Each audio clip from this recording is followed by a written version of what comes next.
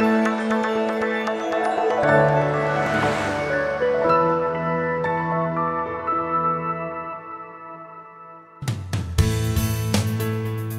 bridges and improved safety and traffic flow are not the only ways we'll all benefit from the Iway project.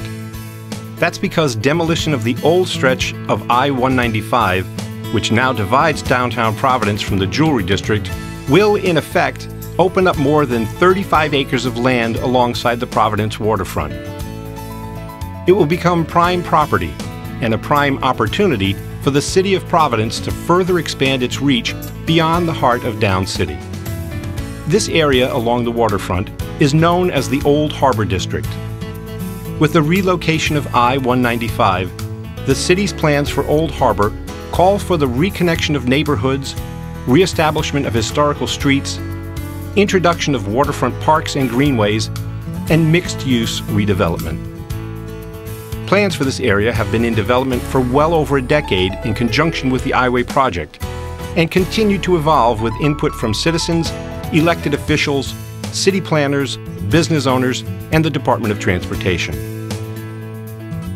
However, the overarching goals for the development of Old Harbor are clear: to successfully reconnect the Jewelry District with the waterfront and Down City, to support Providence's mission to become a living city, where people not only work and shop, but live, to establish public parks, open space, and access along the waterfront, and to promote development that complements the existing fabric of the waterfront while providing much-needed tax revenue.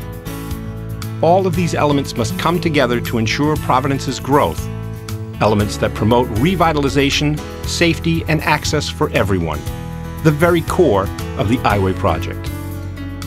The Iway will become one of the most impressive public works accomplishments in Rhode Island's history. It has required many years of planning and coordination between federal highway officials, state transportation officials, state congressional leaders, city officials, engineers, architects, citizens, and others.